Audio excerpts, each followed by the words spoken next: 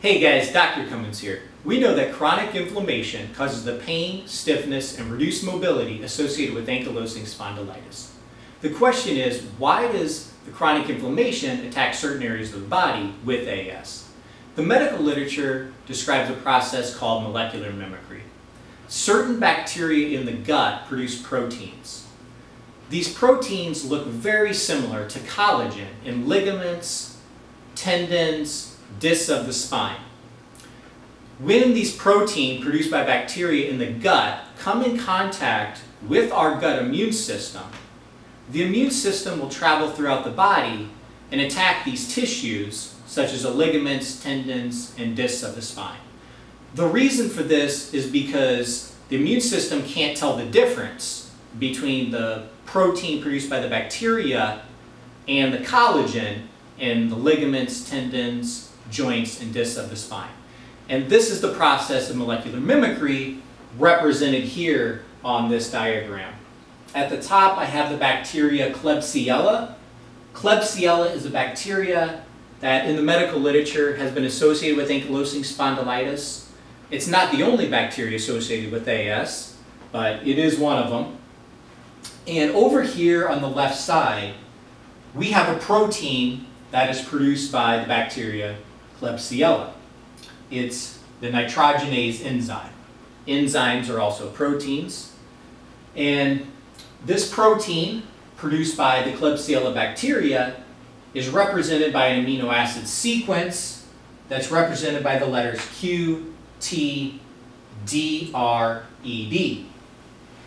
HLA-B27 is a gene that the majority of individuals with AS have.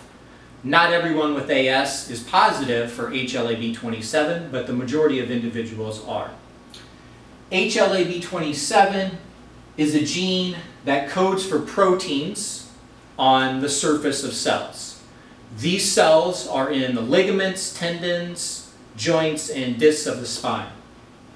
And you can see here HLA-B27 is also represented by an amino acid sequence represented by the same letters Q, T, D, R, E, D.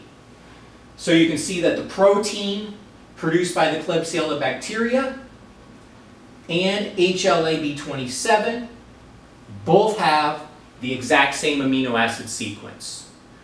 So when the immune system identifies this protein produced by the bacteria Klebsiella in the gut, it will then go throughout the bloodstream and attack cells and tissues that contain HLA-B27.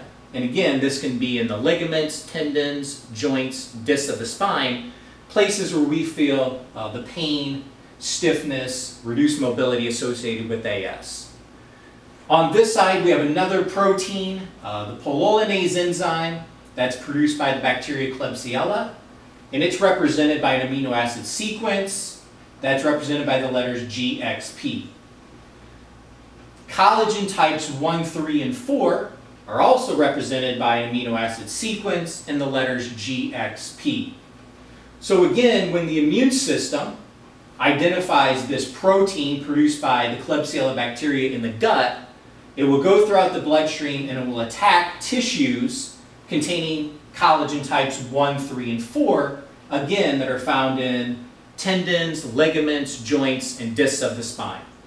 So the immune system, because of the process of molecular mimicry, the immune system will think that this protein produced by Klebsiella is bad, and it will also think that tissues high in HLA-B27 are also bad because they have the same amino acid sequence. So the immune system cannot tell the difference between these cells containing HLA-B27 and the protein produced by the Klebsiella bacteria. Same thing over here, but with this protein produced by Klebsiella, the immune system will identify that, recognize it in the gut, again, go throughout the bloodstream and attack tissues that it thinks are bad as well. Again, collagen types 1, 3, and 4, because they have an identical amino acid sequence. That is the process of molecular mimicry. It's important to remember that the bacteria Klebsiella is not the only reason for this process. Other bacteria, viruses, toxins,